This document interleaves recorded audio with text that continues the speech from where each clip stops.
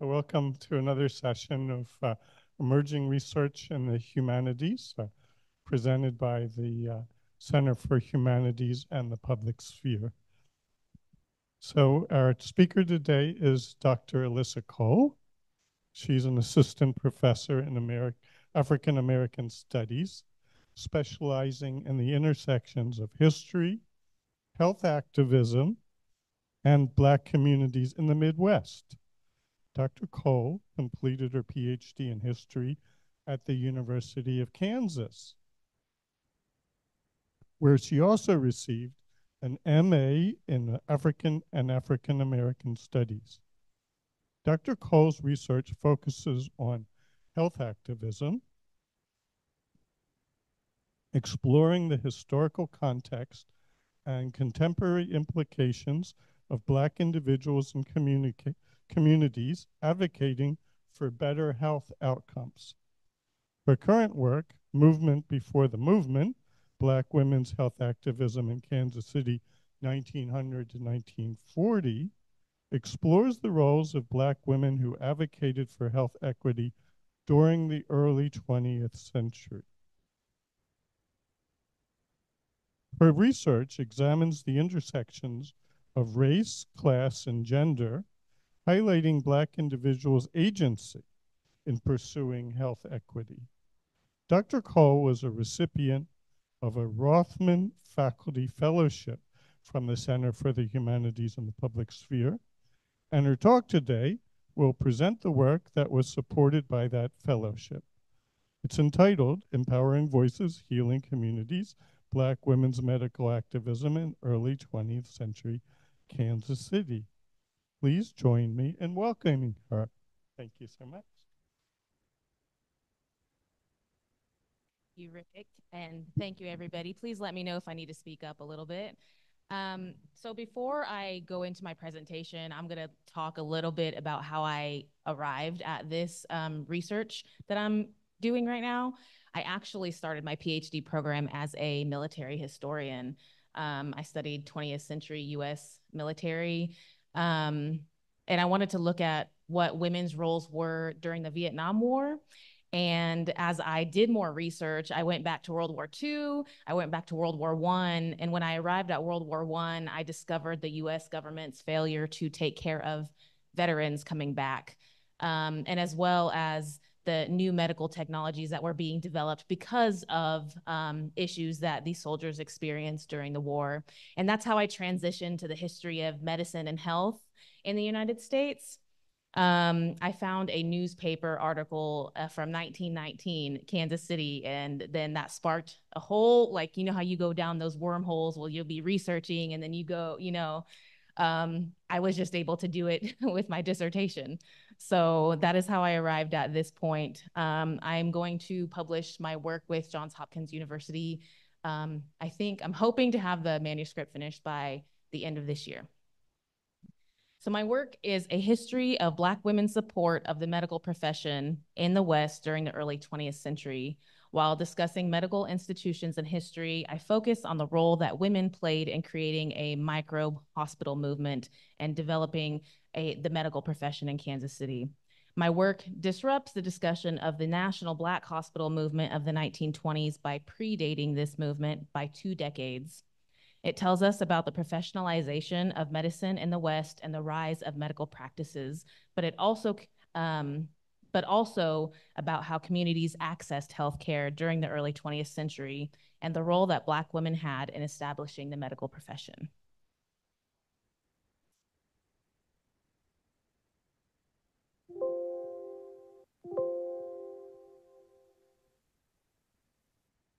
It is. Okay, we're good to go. Thank you. In early research on this subject, I discovered the Black hospital movement of the 1920s, the development of Tuskegee Veterans Hospital in Tuskegee, Alabama, and the arguments surrounding segregated medical facilities. During this research and using both quantitative and qualitative analysis, I found that the development of Black hospitals led to increased mortality rates among African Americans nationwide, particularly in the rural South.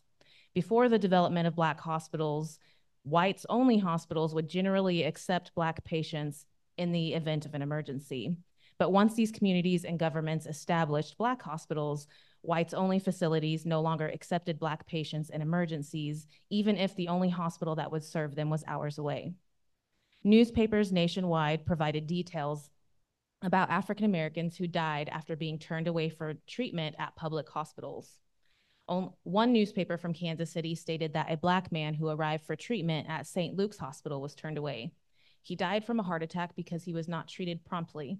This newspaper article led me to the Black hospitals in the greater Kansas City area.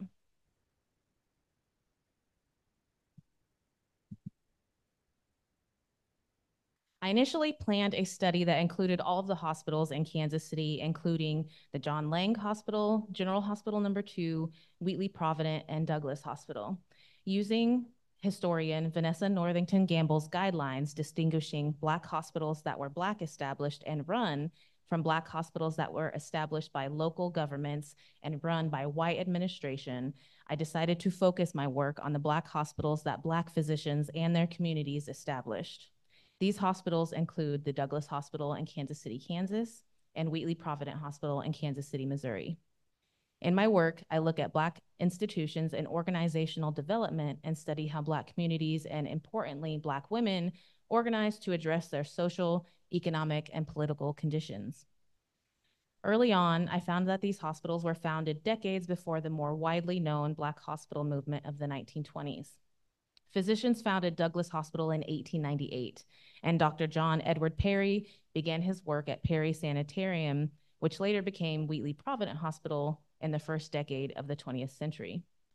Scholars have written about the Black hospitals in Kansas City, with an edited volume titled Wide Open Town being the most recent publication focused on General Hospital Number 2. These works focus mainly on the physicians and politicians involved in the hospitals, and I wanted to know more about community involvement. Early in my research, I found that Frederica Perry, who also happens to be the granddaughter of Frederick Douglass, and she's also the wife of Dr. John Edward Perry, played a significant role in the development and longevity of these Black established hospitals. Frederica organized the Wheatley Provident Hospital Beacon Club, which was an organization of women who supported the nursing school at Wheatley Provident Hospital. This club consisted of a small group of women who raised money to purchase a building to house nurses who worked at the hospital. Though the institution was sponsored by the Chamber of Commerce in 1918, which provided funds for hospital maintenance, Perry's organizations found it necessary to continue their fundraising efforts. The Ladies Auxiliary of Wheatley Provident Hospital raised $5,000, which today would be $99,000, to pay off the mortgage of the building. And the Beacon Club raised $2,500 or $49,000 in today's money to purchase the nurses' home, while other local organizations supported the hospital by donating furniture. Frederica Perry also opened a home for girls to prevent juvenile delinquency. In addition to continuing work as a substitute teacher, Perry was chairman of the Kansas City Civic Protective Association, supervisor of the Missouri Association of Colored Girls, and national chairman of the National Association of Colored Girls. She established the Big Sister Association and Big Sisters Home for homeless girls in Kansas City, and organized the John Brown Memorial Association, while also participating in the YWCA. In her work as chairman of the Kansas City Civic Association, Perry became frustrated by the refusal of the local NAACP to support the fair trial of an African-American man accused of murder. Perry raised funds herself through the Civic Protective Association and saved his life. According to her biography, she, quote, led 5 different groups in securing funds for legal service, all in life-saving cases, winning each time. Perry also served as a state treasurer and later state organizer of the Frederick Douglass Historical and Memorial Association. Primary source research repeatedly uncovered stories of community organizations that supported these hospitals. Churches, women's organizations and clubs, nurses, philanthropists, newspapers, and Black communities in the area supported these Black established hospitals by providing food, hosting fundraisers, donating furniture, and finding local women to attend the nursing schools. In one instance, Gertrude Unthank, the wife of Dr. T.C. Unthank, organized a dinner for packing house employees, and raised $50 to hire a nurse and buy equipment for the Douglas Hospital. As another example, in its weekly publications, the Kansas City Sun, a local Black newspaper, described events related to African Americans in at least 10 surrounding cities in Kansas and Missouri. The Negro Business League of Kansas City also provided a directory in the newspaper of African American businesses in the area and urged readers to patronize them. These businesses included lawyers, bakers, barbers, physicians, cleaners, clergy members, and a host of other inventors in the Kansas City area, but also surrounding areas such as Mexico, Missouri, where Dr. Perry previously lived. Advertisements urged readers to patronize Black businesses, stating, quote, "Your groceries and meats will cost you less and give you better satisfaction if you buy them here," quote. These ads extended to medical professionals and facilities.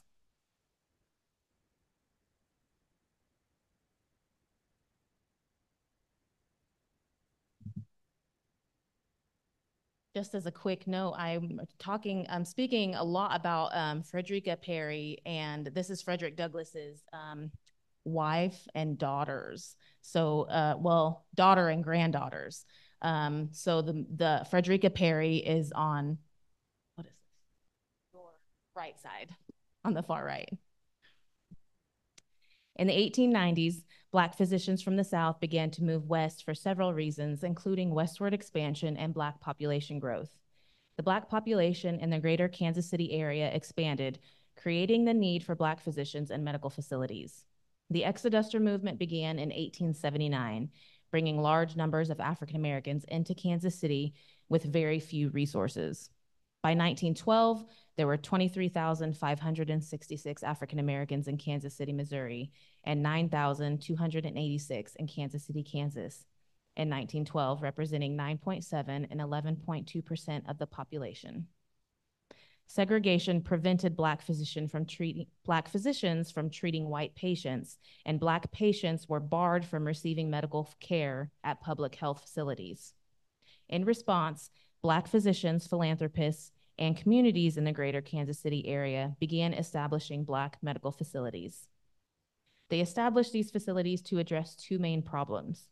One, Black physicians and nurses needed a space to practice their profession and hone their skills. And two, Black patients needed access to modern medical treatment, free from judgment and racial prejudice.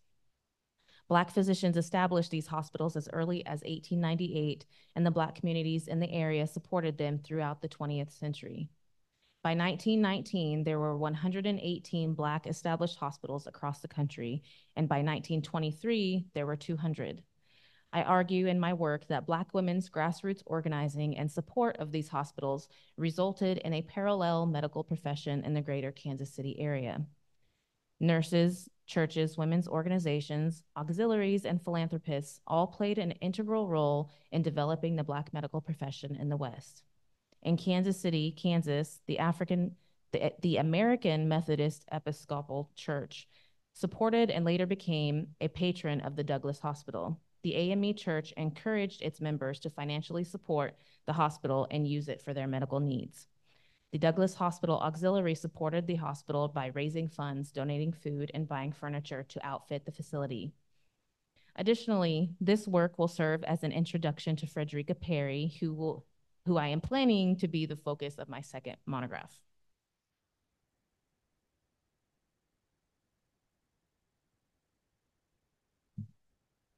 One question that I address in my work is why Black physicians moved to the Kansas City area during the 19th century. To do this, I needed to examine the development of medicine in the United States beginning in the mid-19th century and the use of Black bodies for medical experimentation. I discuss how racism made Black Americans unwitting participants in medical misconduct, one example being the Tuskegee syphilis study of the 1930s. I also discussed Dr. Marion Sims's use of Black women who were enslaved in his gynecological experimentation and surgeries. These surgeries were performed without medication and under the guise of advancing medicine, and Sims directly contributed to harmful racial theories of the time that persist in American medicine today. I would also like to note that anesthetic was available to Dr. Sims at this time, and once he perfected his surgeries on Black women without the use of anesthetic, he began conducting these surgeries on white women with an anesthetic. These experiments contributed to Black distrust of the American medical profession. At the time, racial science deemed Black Americans inferior to the white race, yet Sims used Black women as surgical assistants, an occupation that required a high level of intelligence and judgment. These enslaved women's successful tenure as surgical nurses undermined the racial theories of the time and helped to modernize American healthcare.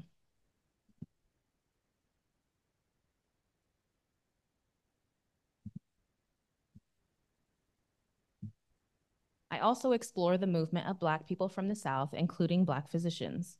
The exoduster movement of the late 1870s strained the meager medical resources available to Black people in Kansas during that time. Black Americans fled the South due to racial terrorism and migrated to Kansas for better opportunities, but the state could not provide adequate assistance for these migrants. While the Black physicians in my work were not a part of the exoduster movement, they relocated to the area partially due to the population growth of Blacks in Kansas.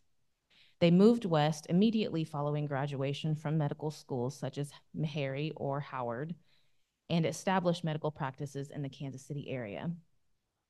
One physician, Dr. John Edward Perry, graduated from Meharry and relocated to Mexico, Missouri, and shortly after, Columbia, Missouri. After practicing for a couple of years, he decided that he needed additional schooling and attended the postgraduate medical school in Chicago.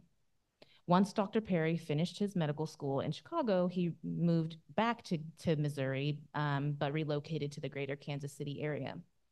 In addition to population growth, there's evidence that the medical profession itself encouraged physicians to move west to establish medical practices as early as the mid-19th century. And public figures, including Booker T. Washington and Daniel Hale Williams, encouraged Black physicians to develop medical practices and training schools and for communities to support them however they could. For all of the figures I examine in my work, community activism and uplift were a common thread that helped these hospitals survive 20th century medical reforms.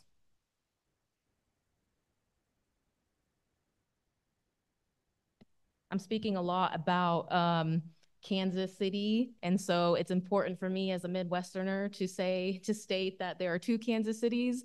I get a lot of comments about that, and so this map shows how easy it would be for communities to work with one another because it's just as easy as crossing the street and you are in Kansas City, Missouri, and then you cross another street and you're in Kansas City, Kansas.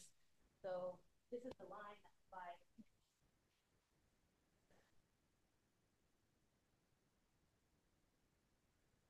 Another question that guided my research was how were these hospitals able to operate beginning in the early 20th century for over 6 decades?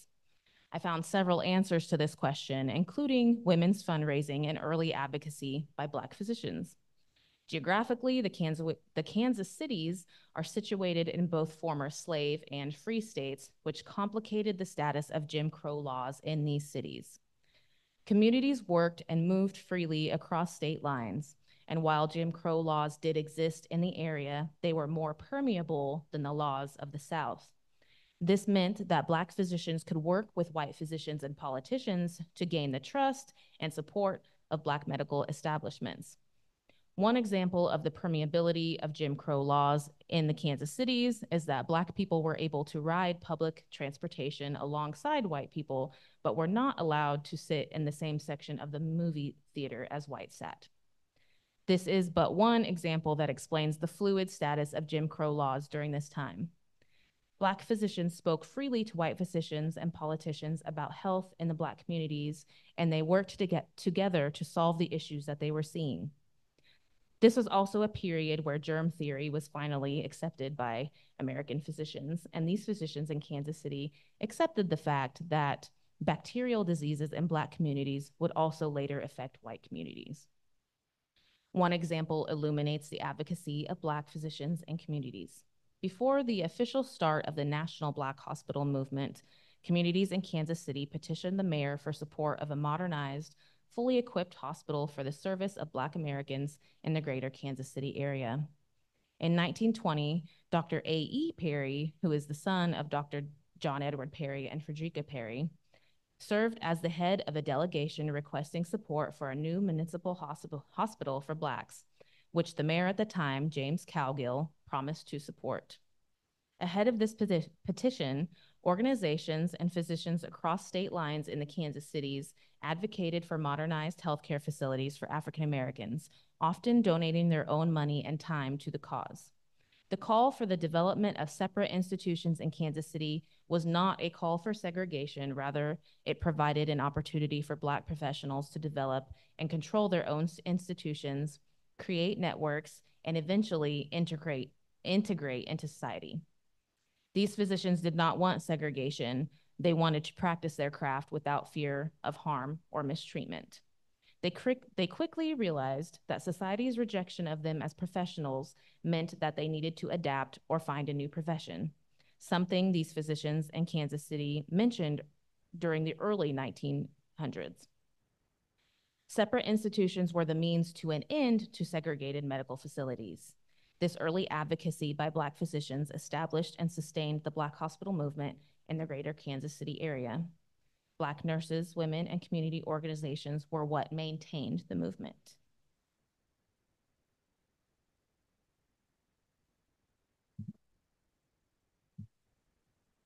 So this is a newspaper article from 1926 about a fashion show that I mentioned earlier that Frederica Perry held. Though at first there was a symbiotic relationship between physicians who established the hospitals and the nurses and communities that sustained them, it became clear during my research that the hospitals would have closed early on without the support of their communities. The auxiliaries of both Douglas and Wheatley Provident hospitals raised thousands of dollars for maintenance, furniture, equipment, and additional buildings. One of the fundraisers was a fashion show organized by Frederica Douglass Perry, which brought a yearly audience of up to 10,000 people, raising thousands of dollars for Wheatley Provident Hospital. The show annually brought in anywhere from $1,200 to $1,600, which today would be around $37,000 to $50,000. Claude Barnett of the Chicago Defender wrote of the fashion show in 1918, stating, quote, "The entire community has been behind every movement, everyone, men, women, and children, taking an interest. The subject was on every lip. All seemed to make it a personal obligation and to be anxious to do their bit," end quote. Evidence from the National Association of Colored Women reports note that organization also helped the hospitals navigate technological advancements by raising money to provide new equipment to both Wheatley and Douglas hospitals. There were several medical reforms that occurred during this period, including the Flexner Report of 1910 and the Minimum Standard Document of 1919, which sought to standardize hospital practices across the United States. One requirement of the minimum standard document is that hospitals should have access to laboratories and x-ray facilities. In the Kansas City hospitals, these women's organizations raised money specifically for the items outlined in the minimum standard document. Additionally, the Black nurses almost single-handedly ran the hospitals once they were established, many of them working for the hospitals for up to 5 decades. They served as hospital administrators, cooked for patients, cleaned the facilities, and trained incoming nurses and nursing students, all while performing their own nursing duties. The work that the nurses, women's organizations, churches, and communities performed all contributed to the success of these hospitals. Their work helped the hospitals survive early 20th century medical reform and technological advancements. The Flexner Report of 1910 and the minimum standard document that the American College of Surgeons adopted in 1919 to standardize hospital facilities in the United States were detrimental to the Black medical profession, partly due to new technologies that were being developed and implemented during this period. By fundraising, raising money to construct new buildings, buy medical equipment, and supporting nurses' training facilities, the women's organizations and communities in Kansas City helped the Black hospital survive. One question that I'm just going to preemptively answer, a question that I usually get during my talks is, what about the midwives? To just answer that outright, midwives were not a part of my research, unfortunately, and they were not a part of my research because they were not considered to be professionals in medicine at this time. There's a long history of pushing midwives from the medical profession, and this holds true in my research as well. So I know that midwives absolutely continued their work in Kansas City during this period, but they weren't considered a part of the hospital movement and didn't work alongside the Black hospitals.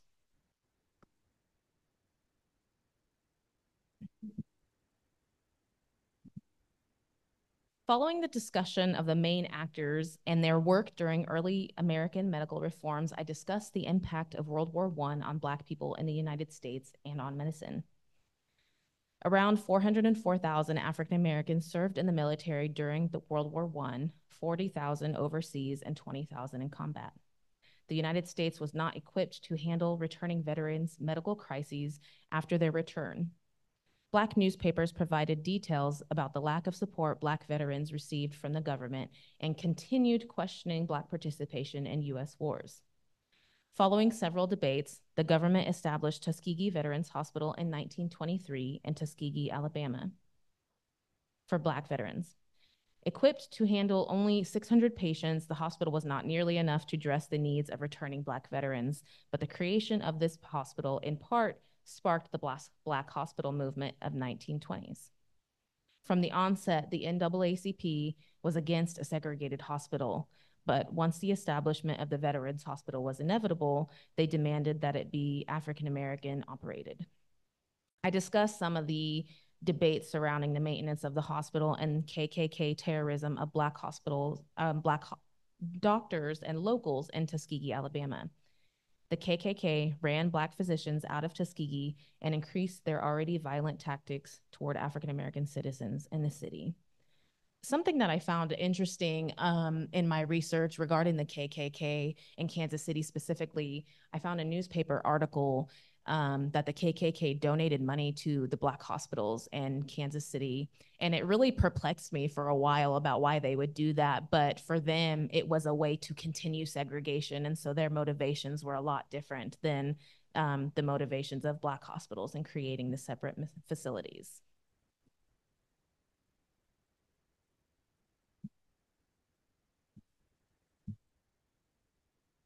I also discuss the Black hospital movement and the unforeseen outcomes of the movement. At the time, a hospital for Black people operated by Black people was seen as a positive outcome of the movement. Black physicians, nurses, and administrators had a place they could practice their profession and gain necessary skills, and Black people could access medical care free from racial terrorism. But these hospitals were mainly established in urban areas, which did not address the healthcare needs of the rural Black populations across the United States. In my research, I found that due to establishing Black hospitals in urban areas, African Americans in rural settings received less medical care and had an increased risk of morbidity and mortality. White hospitals began to refuse to treat Black people in any instance, whereas before, they might treat them in emergencies.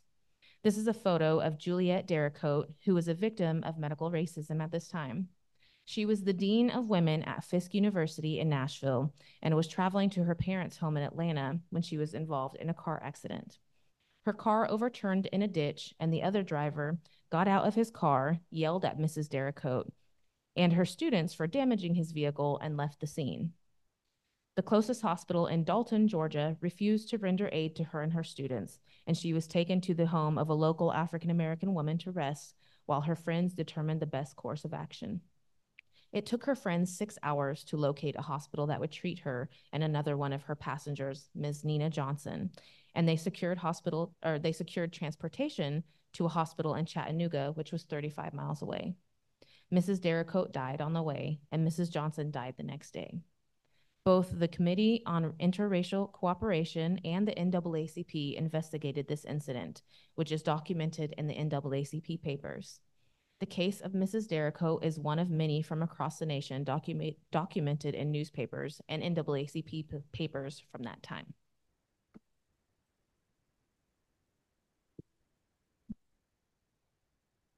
As I move through the 1920s and into the 1930s, I write about increased pessimism surrounding the creation of Black hospitals by Black organizations, including many members of the NAACP, Black physicians, and activists. A short discussion of W.E.B. Du Bois and his work is helpful. During this period, he wrote about segregated educational institutions. While he generally agrees with the NAACP's stance on segregated institutions, he provides a more nuanced discussion of the matter, considering the status of race and racism in the United States at the time. Now, I cautiously mention Du Bois because while he's absolutely relevant to the later discussion on segregated hospitals, he's not a focus of my work, and I'm not a scholar of Du Bois. However, I will note that his view on self-segregation during this period was a tactical maneuver to, quote, obtain the admission of the colored group to cooperation and incorporation into the white group on the best possible terms, end quote. His ultimate objective in suggesting self-segregation at this time was eventual full integration. He also notes that the idea of a separate economy and self-segregation was a decision reached by force. Another final important note of context is that the head of the NAACP in Chicago, the Chicago Defender, and Dr. Lewis T. Wright were all ideologically opposed to Du Bois at this time. So much of what is published in the newspapers, particularly the Chicago Defender, about the subject at this time was in direct opposition to Du Bois. So they were using newspapers to fight with each other.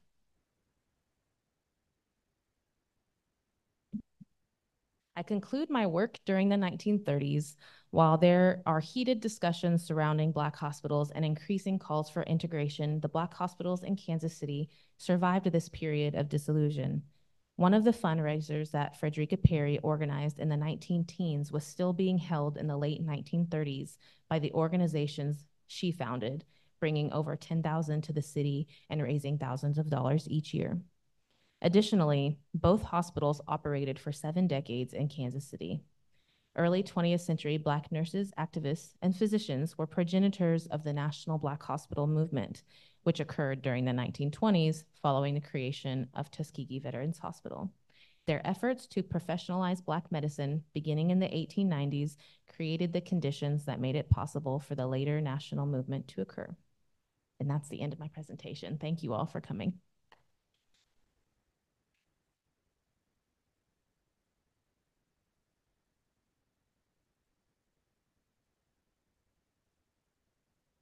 Thank you so much, Dr. Kola. And that was absolutely fascinating worldwide tour, basically, of what went on in Kansas City, but its implications nationwide. Right. Mhm. So thank you so much. We're open for comments or questions from the audience or from Zoom.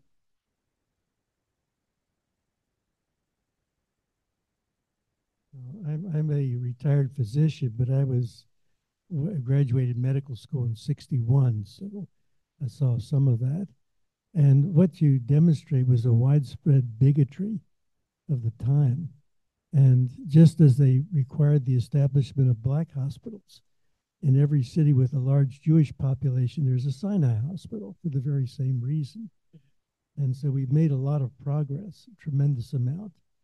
Unfortunately, the Black medical schools were not of the same caliber as some of the other medical schools, but it was the best you could do. And they're trying to raise that standard. But it's just one of the facts of what was happening. But it was only recently that we realized that you have to include everybody. I know I was taught when I was in training that African Americans did not have a problem with glaucoma. And that's not true at all. They just weren't receiving health care, medical care. They have the same problems as everyone else, but they're an underserved population. I have to say that by the time I was in medical school, we were serving everybody and we were admitting everybody. So we made considerable progress from the time you described. Yes. You mentioned the Jewish hospitals. I have a colleague who does work on Jewish hospitals, Dr. Natalia Alexian, in the history department at UF. and she came to my job talk, and she was so excited to speak afterwards because she said that the work that I'm doing, some of the hospitals, the Jewish hospitals that she does research on, they moved along the same lines as the Black hospitals, and there were also women's only hospitals as well. So I think all of these contributed to what we see today, is generally full integration of the hospitals in, in the United States. So absolutely a tremendous amount of progress has been made since that time. Thank you so much for your question. Other questions or comments? You talked a lot about the implications of the hospital development before the hospital movement for the African American struggle. Could you talk about the implications in Kansas City area of the development of the Black community? Because it seemed like there was sort of give and take between, development of community and development of the support for the health systems there. Absolutely. This is one of the areas that I'm excited to continue doing research on. Most of the primary sources that I look at are the newspapers, because newspapers are some of the only documents that we have left, primary sources from that time. So I'm looking at these newspapers, and they were so community focused. And so not only were they helping these medical facilities become more professionalized and established, they were encouraging, patronizing, like I said, other Black businesses. And so in doing this and in getting the word out, and then not suggesting, but encouraging education as well and cleanliness, they encouraged what was called during that time National Negro Health Week, which the United States Public Health Service helped support. And so they would publish a weekly schedule of like a to-do list. So on this day, we're going to focus on cleaning out your house and having fresh air come into your house. And on this day, on Tuesday, we're going to focus on dental health. And then Wednesday is children's health. And so all of these things, they kind of intimately understood that we're going to help their communities become more integrated in society. And so we see during that time that just a closeness of the communities that that really helped the medical profession kind of survive. And like I said, these hospitals survived up to 7 decades, and one of them merged with another hospital in the 1970s. And so it actually never ceased to exist. It just became integrated, which was the original goal. So when I was looking at the charter of the hospital from 1898, they said that they were established to help all who needed healthcare. They were not established to help just one population. And that rang true, actually. And just another note that I'm thinking of it, Kansas in particular has a large Latino population. And up until 1923, Mexican people specifically were considered, they had to go to the Black hospitals and Black medical facilities. And at 1923, for some reason, that changed. And then they were able to go to the whites only hospitals. And so there's also a change in the status of race for certain populations at that time. But overall, they absolutely focused. I think the focus was more on community development as opposed, and just the work that they did for the medical facilities was a byproduct of that. Thank you for your question. Other questions or comments? Yeah. Well, thank you for coming today. And I'm just wondering if there's any correlation too with the survival rate of the people who went to the various hospitals and the location. Because if a Black person had to travel much further to the nearest hospital, that certainly would seem to make a huge difference. Yes, absolutely. And so a lot of the primary sources that we have related to that really are the Black newspapers. Unfortunately, either documentation was not kept during the early 1900s. They didn't really begin. I know that the hospitals did not really begin taking adequate documentation of their patients until like the 1930s. So what we are seeing are newspaper articles writing about Black people who died. And it is absolutely, the urban centers that had Black medical facilities, they took care of the patients in the community that were directly in the surrounding areas and towns. But the further out you lived, the more likely it was that you would, you would have an increased chances of morbidity and mortality. And so I do not have the actual data yet. That is something that I am currently compiling because it's difficult to do that when you only have newspaper articles. But that is something that I'm trying to come up with some statistics about the rates, the specific rates. But we absolutely know that in rural areas and in Kansas and Missouri, there are many rural areas. So many of the people in rural areas were still on their own for medical care. And I think that could be another point of research for other people, is that if African Americans in the rural areas weren't receiving care from the urban centers, were the midwives the ones who were stepping in? So I think that that could have absolutely been the case in that at that time. Thank you. Your research focused a lot on nurses and doctors that moved into the Kansas City area and sustained it, but particularly on activists and um, those who sought support financially and in other ways for the hospitals and other clinics. What does it tell you about the strength, the agency of Black women in the community, and how they were able to build on their relations with the community members to organize and provide such support? I think it's exactly because they didn't have any other option that it was a forced decision to rely upon one another in the communities. And so they knew, just simply based on segregation and Jim Crow laws, that they were not going to be taken care of. And so I think that because of that, they were forced into um, being leaders in their communities. And so I see Frederica Perry in most of these primary sources. And she's the granddaughter, like I said, of Frederick Douglass. And many aren't aware of the work that she did. She did a tremendous amount of work, I would say, even on par with that of her grandfather. And people don't really know about her just because of the way that women were treated during that time. But we also know, I have a friend who she received her PhD in sociology at the University of Kansas. She wrote a book on women's organizations in Kansas City as well. And she said that the difference that she's seeing between my work and hers is that for white women, they were able to create these organizations because they were in a higher economic class. And so their husbands were working, they were wealthy, and so they were able to participate in these organizations. But Black women, that is actually different.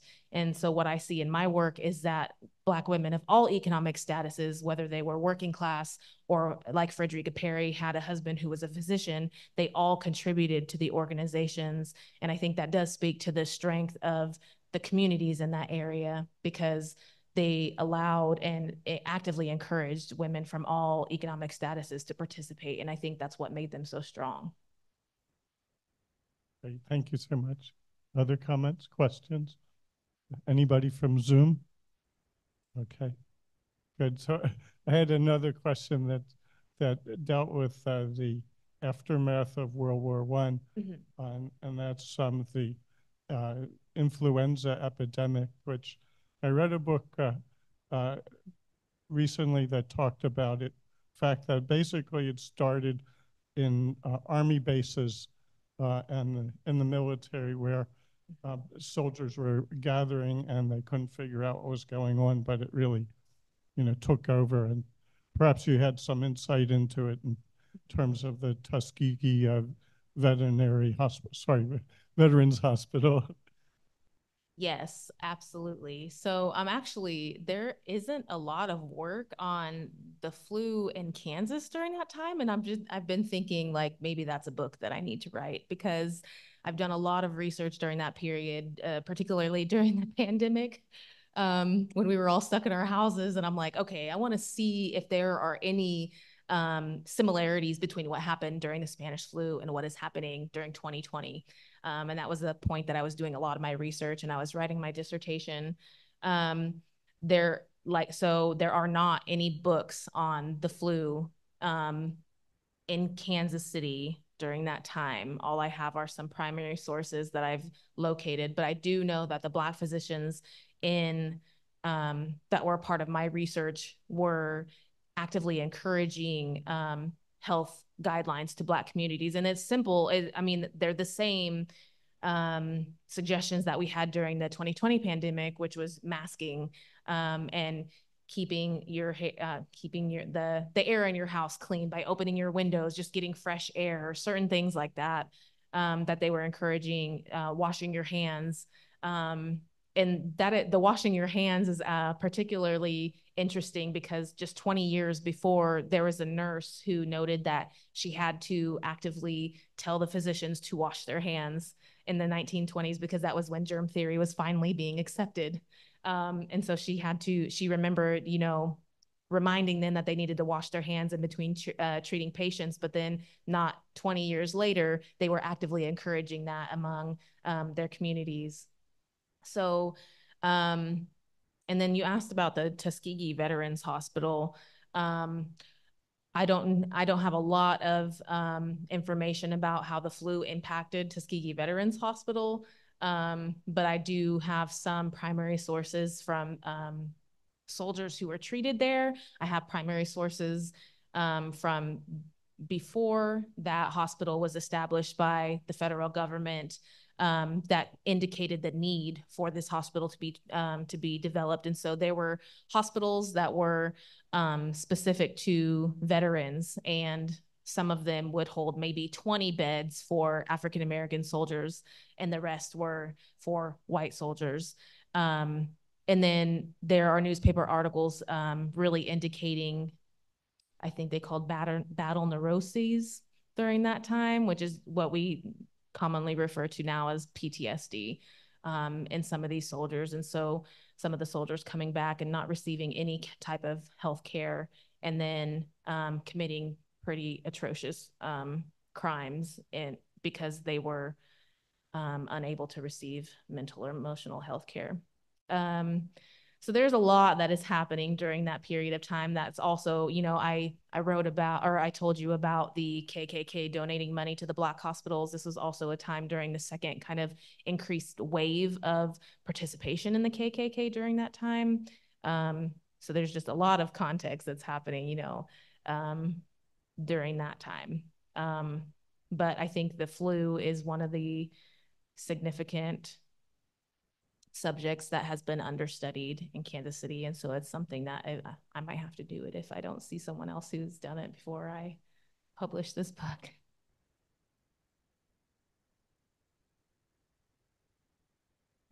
I also had another question about strategy and tactics regarding segregation and integration. Of course, it was played out at the national level, and a lot of it was like, well, when should there be integration rather than, whether it should take place at all. But it's certainly the results in some ways were positive, but had some negative effects of building, Black institutions, um, as you noted, that had some at least short-term effects in the rural areas. But just bringing us up to sort of the current day, uh, when when did integration in the health system take place in Kansas City, and what was the process? So I think that is a little contested. And the reason I say that is because there is a hospital, I think in the 1940s, the late 1940s, called Queen of the World Hospital, which is officially known as the first integrated hospital in Kansas City. But as I mentioned before, the charter of these Black hospitals stated that they treated everybody. And that was as early as 1898. And so officially, I think historians and scholars have stated that this happened after um, World War II. The Hill-Burton Act prevented public hospitals from receiving public money, federal government money, if they were not, if they were segregated, they couldn't receive money to help support their hospital. And so I think the Hill-Burton Act is something that really changed the hospitals, and the view on segregation was really about that time. And that was nationwide. But that affected Kansas City as well. And so the Queen of the World Hospital is the officially known hospital, the official first integrated hospital in Kansas City. But that is also one of the reasons why I stop my research. My research stops at 1940, because I think this is a period of time that they're in transition and things are completely changing. These hospitals, the Black hospitals, the Black hospitals survived up until the 1970s, but there is a period of transition happening during and after World War II that completely changed the climate. And so I think, that would be what I would say is the 1940s officially, but we see it happening much earlier in Kansas City. I also think that's why Kansas City is a different case. I think it's an interesting case study because we know that that Jim Crow laws affected Kansas Cityans differently than they did people in the South and in the North. And so it's something that's interesting to me to make a case that Kansas City operated in a different way because of being located in former free and slave states. Thank you for that question. Mm-hmm. Okay, any last questions or comments? So let's thank Dr. Cole for an absolutely fascinating presentation.